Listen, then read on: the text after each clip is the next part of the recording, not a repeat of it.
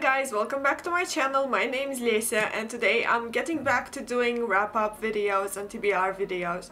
So I thought I would share the books that I read during November. Wasn't much, only read 4 books. They were pretty good though, or pretty interesting, at least we have something to discuss. So let's get into it. A book that you already heard me mention in my last bookish video was this one, and this was The Wrath and the Dawn by Renee Ahdieh. Obviously you've heard about it already on my channel, but also on plenty of other bookish channels. This is a retelling of 1001 Nights, and it's featuring Shazia, who is a young girl of 16 who, in order to get revenge for the death of her best friend, volunteers to marry the Caliph and basically falls in love with him instead of murdering him, and the story escalates. I gave this 3 stars and I had some time to think about it since the last time I spoke about it, and I think that it gave me a bit of clarity and, you know, closure on the book. I haven't finished the series yet, haven't read The Rose and the Dagger yet, looking forward to that one, but still, this book was fun and quick and I enjoyed it, but still, even in retrospect, it still feels a bit like insta-love. Shazia hadn't known him long enough or deeply enough till the end of the book, basically, to draw any kind of conclusion. And another topic that I would like to address is a topic that I didn't address in my previous video, and that is the issue of the marriage. Basically, it had to be consummated in order for Shazia to become his legal wife. And as we learn later, sorry if I'm spoiling stuff here, if I am, if you haven't read it, skip on to the next one. But what I'm trying to say is that basically Shazia is the first girl that our great mysterious Caliph is actually interested in, which is why he consummates the marriage with her so that she can become his wife. And when I was reading Goodreads reviews, I heard a lot about the fact that it was considered rape, because when Shazia went into the marriage, she really didn't want to have sex with him. But what I'm trying to point out here is that the moral complexity here is a bit bigger than that, because Shazia volunteered. She obviously knew what was entailed in the responsibilities of being his wife. It's pretty clear that she would have to consummate the marriage if she intended to survive. It doesn't make her agreement come from the heart, but it doesn't make it rape, because she kinda did volunteer for it.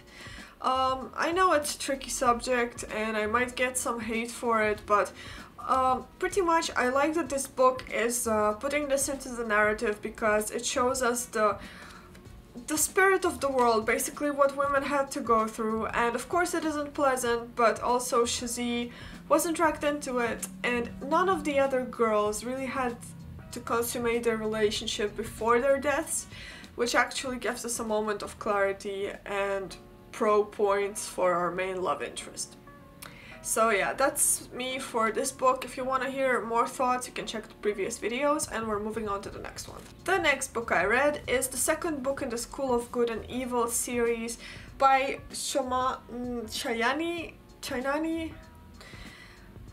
If anyone knows a page where you can actually listen how the name is pronounced, I would really appreciate it, because I'm slowly dying over here trying to pronounce it. It's killing me.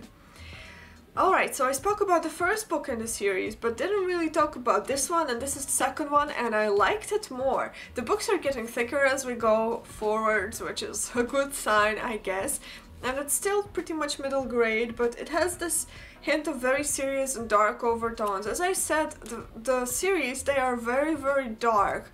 I mean, there's death, there's issues of equality here. If you didn't know, the series focuses on 2 girls, Sophie and Agatha, who involuntarily kind of get into this school for good and evil, where there are 2 faculties and basically their positions are reversed, and Sophie ends up being the witch and Agatha is ending up becoming the princess, even though their basic personalities at the start of the book kind of entitle something different. So basically this second book is very different because we have a different setup here. The faculties of good and evil are changing places, and basically what's happening here is there's a faculty of princes and princesses.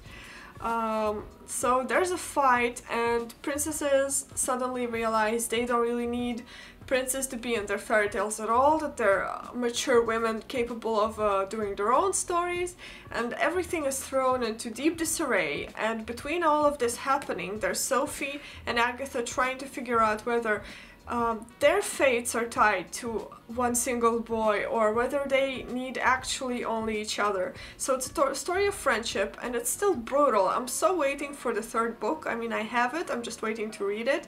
I'm waiting to find out whether any of those injustices of the world, such as deaths of characters and people that don't get good grades become servants and such stuff, whether it will whether it will actually get fixed on or not, because this is something that's vital for me to know, whether there's justice in the story or not. But basically, this story rocks. Much advised. I gave it 5 stars, can't wait for the third one. The end of November signaled the Goodreads Choice Awards, and the only book on the romance section which I was aware of was this book, and obviously it ends with Us by Colleen Hoover. And the other books all had those kind of sexy covers with naked, bare-chested men on the cover. Not quite my thing. I like the covers to be more mature. Are they considered mature if they're kind of naked? I don't mean that mature, I mean the other mature, you know, like dressed up, sexy but not too sexy kind of covers, you know? That stuff. Anyway, to vote for the romance category, I hurried up and got myself the Colleen Hoover book. And this is my first Colleen Hoover book, never read anything by her. Totally first impression. Don't know what kind of stuff she usually writes. Obviously I love this. I gave it 5 stars. Obviously. Why obviously? Mostly because this book is very serious but also funny and also very touching, and I just loved it. It's following Lily, and Lily's story picks up as she meets a guy who's kind of different from the guys that she usually meets. He's very serious but quirky, but also with humor, and he's sexy, and she kind of likes him, but the relationship isn't really going anywhere just yet. And she's also reminiscing about Atlas, who is a homeless boy that she met in her youth, in her teenage years, and she is reminiscing about that time with him while also kind of getting involved with that other dude.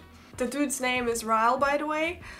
Really cool setup, but if you don't know anything about the book, basically this is all that you want to know about it, because if you read even a little bit, even one review on Goodreads, you'll probably get a sense of something that's kind of underlying in this book, or I don't know, anything that could kind of throw you off. So if you haven't read it, just go into it blind. Best way to do it. Why? Because I have heard reviews that made me actually want to pick this up, and even though everyone was really discreet about it, I knew that something was gonna happen, kind of something, I don't know what, and then I kept a very watchful eye on everything that was happening to kind of figure out where it was going, and that kind of diminished the heaviness of the blow when it came. So yeah, if you haven't read it, just put it on your TBR, you'll enjoy it. Not your typical romance, definitely something to think about in this book, totally love the topic. If I had to compare this book with something that you probably read, surprisingly I would compare it with Eleanor and Park. To those who read it, maybe kind of get the sense of why, but yeah, kinda really important issue here. Love the characters, I love the narration. It's first person, which I'm not typically a fan of, but that was kind of very nice. And I liked the character, and I sympathized with the characters, and I found myself drawn into the story, which was basically all that I needed. And if you read this book, well, you probably know how I feel, right? I stayed until 3 o'clock in the morning reading this one because I had 100 pages left, and I couldn't go to sleep without finishing it because I knew I couldn't fall asleep when I was thinking about what was happening in the middle of the book, so I had to finish it. I totally loved it, much recommended, go read it. Last book I'm gonna be showing you today is The Man Who Spoke Snakish by Andrus Kivirak, and this is a book I brought with me from Estonia from my summer trip. I saw it in the English bookstore section and I was like, hey, never read anything by an Estonian author, that sounds like fantasy, that sounds like something I want to read. So I read it and it took me a long time. Gave it 3 stars, still debating whether it's 3 or 2, but still it might be interesting for some people. It did get really good reviews from the Estonians, so maybe the Estonians feel something that I don't from this book. But anyway, following a main protagonist who speaks Snakish, which is a language that allows you to communicate and command all kinds of animals and talk with snakes. And basically this is about the transition of society in Estonia from where people used to live in the forest and they all spoke Snakish, and then Europeans came and conquered and introduced them to the Christianity and the faith, and everyone started moving into the village from the forest and started farming and doing all this other stuff.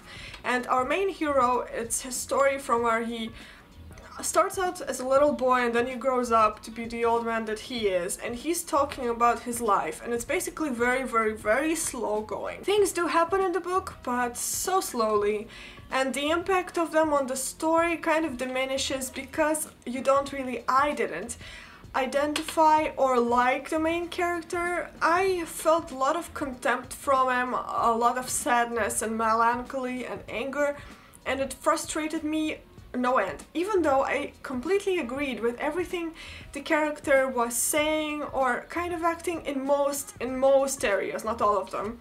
When it came to the village, I understood how he felt. I understood how he felt to be left behind in the forest where nobody else is living because everyone has abandoned the old ways for things that don't have any value. It's about how people abandoned, for example, the life in the forest where they could have spoken Snakish and they could have had the magic that was in those words, and they didn't have to hunt. They could have basically their food and meat every day, and they switched it all. They casted it off in order to live in a village, to plow and work hard and eat nothing but a little tiny piece of bread. Of course, this is just, you know, my impression. It's deeper than that, but the point is that it's about how hard it is to be the only one left and how nothing goes your way, so it's a bit of a tough read. Wouldn't read it in Christmas season, definitely not a very uplifting story. And then there was only one character which I really liked, and then something happened and I was like, but why? But why is this book so hard on everything? This is just driving me crazy. Also, another thing I didn't care for is the sexual objectification that was going on here. Not too much, not really. It didn't really get in the way of reading too much, but I felt like the main character wasn't mature enough to figure out what was lust or sexual attraction from actual love, and he was using the word love. Maybe it's the purpose of the narrator, but it annoyed me, frustrated me beyond end, and this is why when I actually finished it I was like, thank God, now I can move to more interesting things. So there you go, those are the 4 books that I read during November. Now we're going into the festive season, so I'm going to be reading lots of fun books. If you want to see a TBR, please let me know. I know it's the 5th already, but still, there's time to do a TBR. So let me know what you have read in the past month and whether any of those books spark your interest, and let me know. Don't forget to give me a thumbs up. Always feels really nice when I see more thumbs up under a video, and I'll see you guys next time. Bye bye.